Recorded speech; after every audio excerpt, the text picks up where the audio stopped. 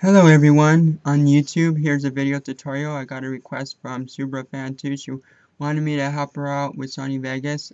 This video works out well with Sony Vegas 8 as well. There's not much difference with Sony Vegas Pro 9 to Pro 8 other than there's more rendering options and there's probably a little bit of different effects, but not really much. So this is your workstation. This is your video preview. We're going to go to File first, and we're going to go to Properties. For your first time opening Sony Vegas, you might see that your video project properties might look different. Make sure that if you want good HD quality for YouTube and the size and everything, make sure the first HD 720 30 pixels and that your width is this and your height is that, and your field order is non-progressive scan. Pixel aspect ratio is 1.0 square. That it's 0 original, and then your frame rate is 29.970, and NTSC, depending on if you're in a different country or not, depending on where you're from, you might want to have it, but most people from the United States will have this one. And then 32-bit floating point, 2.2 video best, and then this, and then make sure this is checked if it's not, and then check this, and then go to apply, and it'll be like this when you open it the next time and you have a new project. So we're going to go to File, Import Media, and we're going to import this clip, and I'm going to show you, okay, next we're going to drag this down, and I'm going to show you that this is your video track and this is your audio track. You can change the volume of your audio to be louder than the other one if you had another audio track or whatever. Like a song, you mostly want to make that louder than the voices, or the voices louder than the song. Sometimes you might do this voices louder than the song, depending on what you're doing. You can also click in the blank area right here and insert new video track, and you have a blank one if you have another clip, or you can insert an audio track from clicking right in here in the blank area, insert audio track. What I'm going to do is show you, you can add insert video track, and I'm going to insert an audio track, and you can even drag it so that it could be aligned with the other one. You just drag it underneath it, and then you can split your clip like so by clicking the S button. You just click the S button and it'll split whatever clip you're not going to use or whatever you're working with that you don't want to use. You just delete that, and then also too, you could get another clip, and I'll show you that you can have two on top of another and what that does.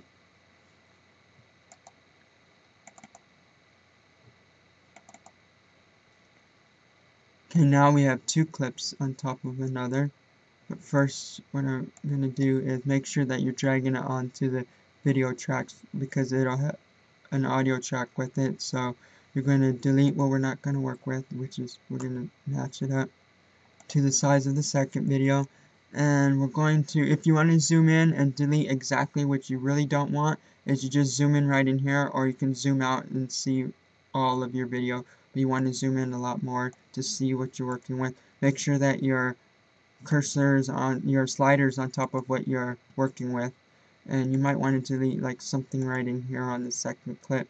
If you can't see what you're working with on your second clip, you can also just go right in here and you can just block it out and you can see your second clip, or you can go right in here and you could like change it and you can see a little bit of your second clip, the level, and you can even have it play like that, or you can leave it at 100%. I'd say just leave it at 100% and just go to add it to it, or you could like dodge it or whatever, depending on what you're working with. You just mess around right in here, you just mess around with these, and if you forgot where it was at where you first started, just go back to source alpha and it'll be right on top of the other clip. What I'm going to do is add in a video effects and show you how video effects work a little bit. You just drag it onto your clip of what you're working with, and you right in here, even with anything that you're working with, your video effects, you're zooming in, zooming out in your video event panic crop, you work in here, and this is your workstation for the time, like you want it to go fast, like to move right in here, it'll move all the way to the left at this time. Or at this time that you click, you move it over here, you want it to go to this position at this time. You can change the size to fit, or you can have it longer, repeat the y-axis, or you want to repeat the x-axis. Make sure that's all the way to the right so that it looks the way you want. You just mess around with these.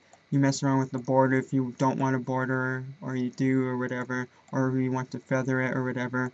It depends on what you're looking for and what you're trying to do. And two, you could add like insert another video track, and you could add text.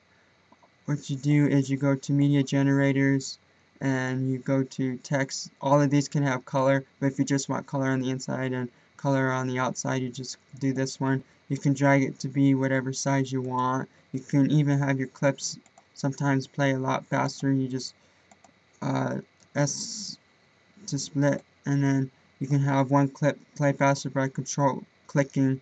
Control clicking will bring out a squiggly line, and it'll allow you to speed it up if you drag it in, or or slow it down when you drag it out. Depends on what you're doing, but if you want to go back to normal, always click the undo, and it'll go back to the way it was before. And then, okay, so to continue with our adding text, what we're going to do is drag it, because you might want your username on your video. You just drag it to play along with your clip of what you're using, and we're going to just delete some more of split, what we're not going to use. And we're going to do this, and you click here, generated media, generated video, whatever, and you type in your username. And then you could get some crazy text, search for some of them on Google or whatever, and you can get some crazy texts that you want to bring out your username and make it look a lot better. Some of them might not let you do numbers if your username has a number with it, depending on how the text was created, and if it allows you to do numbers or whatever. You can have it at the bottom. You just change the alignment and it'll be right aligned, and it'll be at the bottom. You can change the color, like clicking one of these color buttons, it'll change the color of your text. Or if you want your text to be white like it was before, just click the white area, and just want to change the color of your outline, it'll be red, it'll be green, or whatever color you're looking for. You can have a shadow. Just make sure you don't mess with the background, because it'll block everything right in here. And that's pretty much it on Sony Vegas for beginners. If you have any questions or comments or requests, just send them to me, and rate, comment, and subscribe, and that's pretty much it.